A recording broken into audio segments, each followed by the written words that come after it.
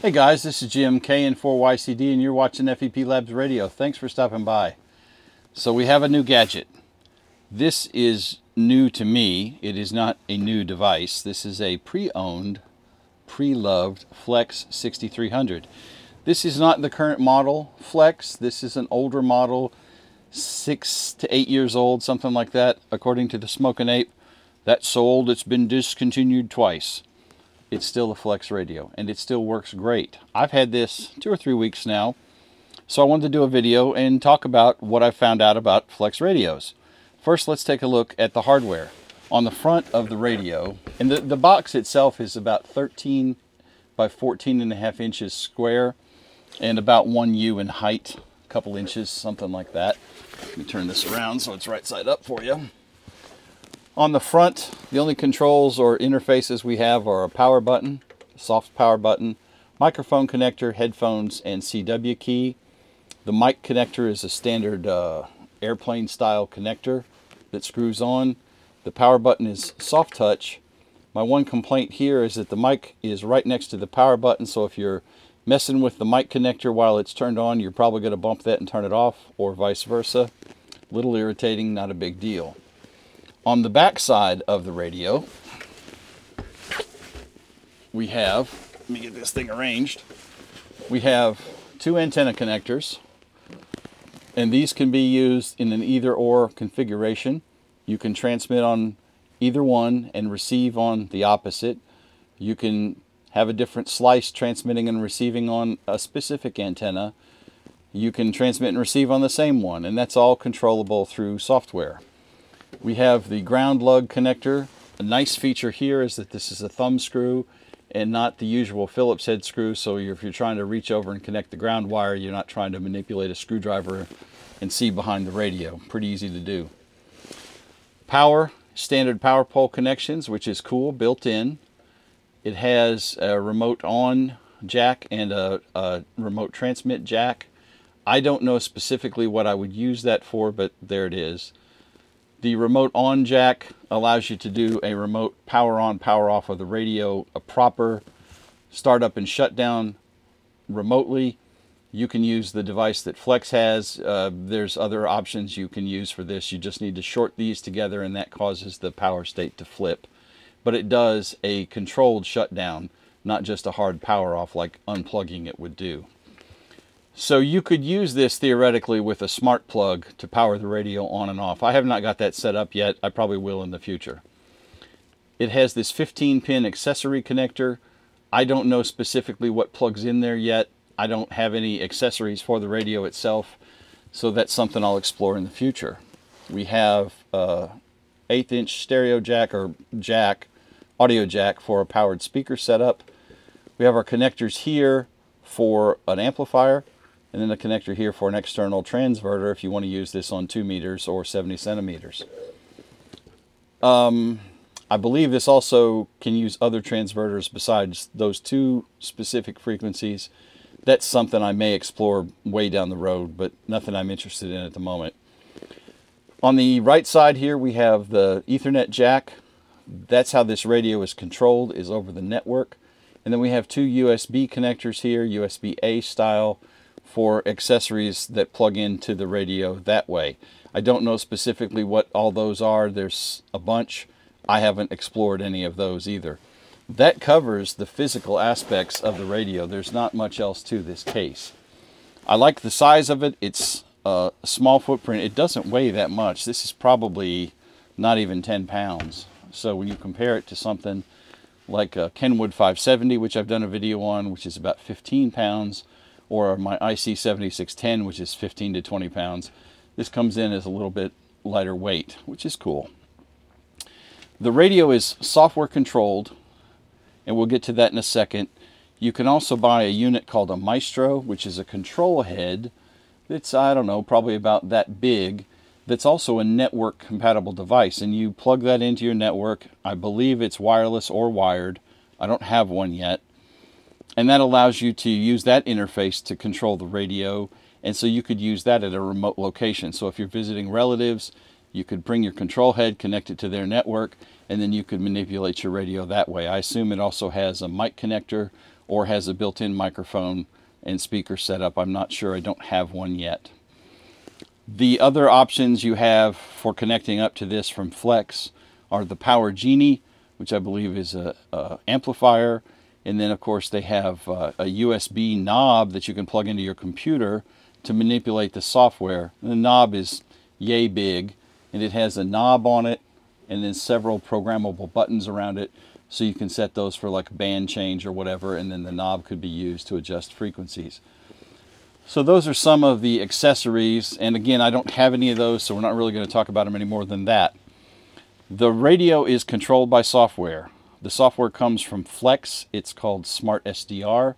It's provided free. The current version is 3.33, I think. And that's available for download on their website. It runs on your Windows PC. You can install it on as many Windows PCs as you want. Through their SmartLink software, it allows you to connect to your radio specifically remotely over the internet or local area network, either way. There is other software available to control the Flex, made by various vendors. I haven't explored any of those options and probably won't. The Windows version is great. There's also a Mac version that's officially supported by Flex called SmartSDR as well. It costs $150. It is an additional purchase through the Apple App Store, and that's so you can control your radio from a Macintosh computer. We're going to take a look at the Windows software today and go through some of the features of the radio and see what some of the things are that we can do and how we control the radio. Okay, so what we've got here is the main screen, the main program to drive the FlexRadio. There are 3 programs that we can use with the Flex. Depending on what you're doing, you may not need the other 2. We'll talk about those briefly. That's SmartCat, which interfaces with this program to do cat control. The second program that we're not really going to talk about a whole lot is SmartDAX, which is digital audio interface. We also use that with something like WSJTX, and that allows us to pipe the audio over the network to whatever application is using it. So this is the main screen of the FlexRadio software, SmartSDR. This up here in the top center is our slice and the settings for the particular slice we're on. I only have one slice running right now. Everything that this will do, a second slice will do. So starting up here at the top, we can change our antennas. I can change to receive on blue is receive. I can change which antenna I'm receiving on from the antenna I'm transmitting on and any combination thereof. This tells me what audio processing I have enabled, so I have noise reduction and automatic notch filter on. This is my particular receive bandwidth setting. This shows us whether we're operating split or not. And this is the slice that we'll be transmitting the next time we transmit. This is the first slice, so it's A. There's our frequency. I'm on 14304. I was doing some POTA hunting earlier. And then down here are the various settings similar to what you'd have on any other kind of radio. You click these and it blows out into a little drop down window where you can adjust the various settings. So I can set my noise reduction level, turn it on and off, notch filter, noise blanker, and wideband noise blanker. And then of course there we can change our band and our mode, USB, upper sideband, lower sideband, so on and so forth, as well as what kind of bandwidth we want for our signal. And then here we can set our RIT and our XIT settings, and then this is to modify the DAX for this particular slice. So I only have one, I'm using channel 1, and this is where I would tell the system which DAX channel I want to use for this particular slice. So if I was using WSJTX, I would have one DAX on channel 1, I would have a B slice, and its DAX would be on channel 2 to use the second audio stream over the network. So that's basically, this is like a control window, and you can lock this, and that'll keep you from accidentally changing frequencies by rolling the mouse knob or anything. You can also do a quick record, and you can also play back from here. If you go over here to the left side, you have this box of different functions. You can pop it in and out. This is where I'd add a slice receiver. This is for adding a tracking notch filter, which is really cool, and we'll look at that in a second. This is our band selection. This is similar to a band select on any standard radio. This is our antenna selector, and this is where we'd set gain, and we can also set the wideband noise blanker specific to each antenna. And then on our display, this is where I can change parameters for my spectrum display as well as my signal waterfall display. And then this is controls for the DACs again. And some of these controls are duplicated here, so either place, whatever makes you happy. Obviously, this is our spectral display. We have our signal waterfall. You can move about the display and move where you're looking at on a given band. So we're in 20 meters here. And just by grabbing up here anywhere, I can move around and scooch the display over. So now I'm at 14,304 on the high end of my current display and 14,244 down here on the lower end of my display.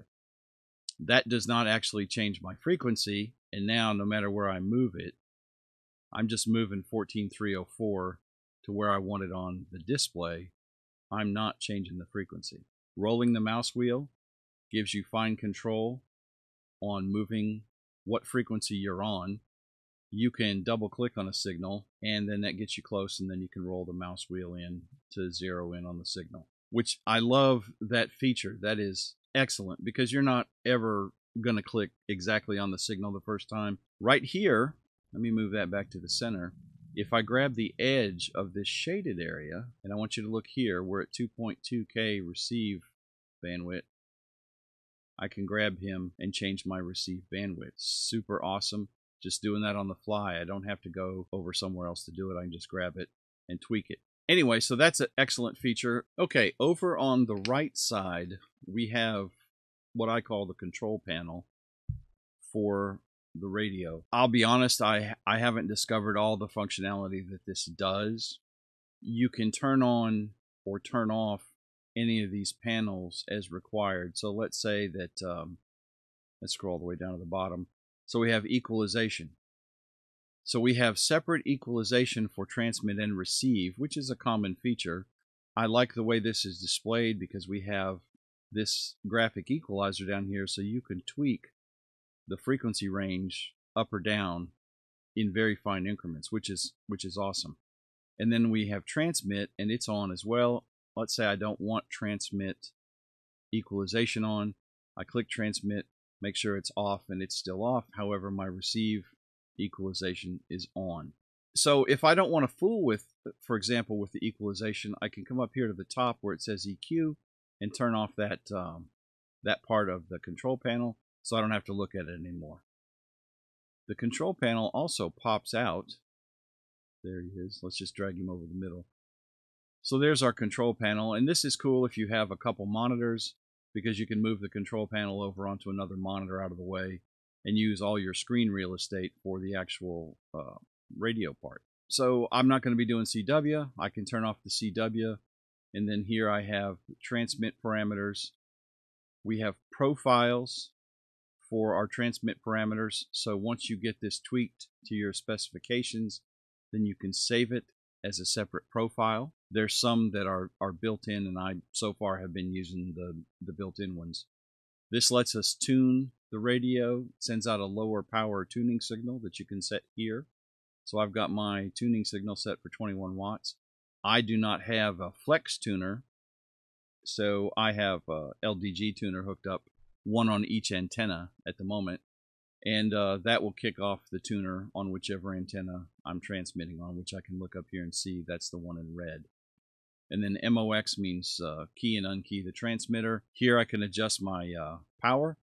We have a power meter and an SWR meter. These adjust in real time. Down here we can set our Vox on and off, and we can mess with our downward expander. I have not played with that feature or these filter features either. I really don't know what a downward expander is, so I have not tinkered with any of these. This is separate power level for our AM carrier, I believe. And since I've never played on AM, I haven't tinkered with that setting. And then down here on the bottom is a lot of the same functions that are on this little box up here on top center. Here is their step for when I roll the mouse wheel. Then, of course, there's your frequency. There's your current transmit bandwidth, which antenna you're on.